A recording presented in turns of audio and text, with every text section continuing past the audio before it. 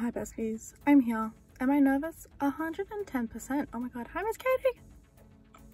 Hey besties. So I just want to start this off by saying I wasn't going to post this very short little video that I did, because if it wasn't obvious, because obviously I haven't posted on my socials, but I didn't get into the Pantherettes, which I feel like I'm to terms with.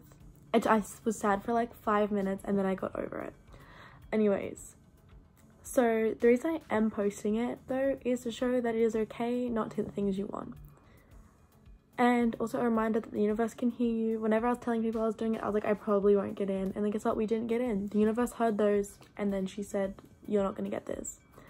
Anyways, I just want to say it's okay not to get into things that you want to get in and not to do what you want to do, if that makes sense.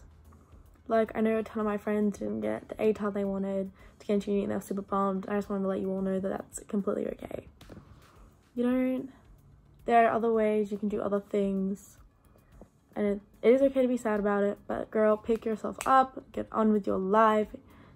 There are bigger and better things you can be doing, and that's exactly the mindset that I had. And also other mindset that it is good experience. So even though I didn't get in, I still have the experience from doing that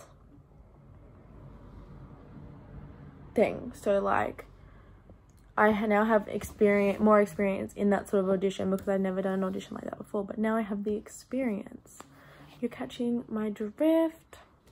Yeah, anyways, I was sad for like 5 minutes, and then I went and saw Riley, and then I went home, and then they were all going to watch the UFC fighting thing at the pub. So then I went to the pub, so yeah.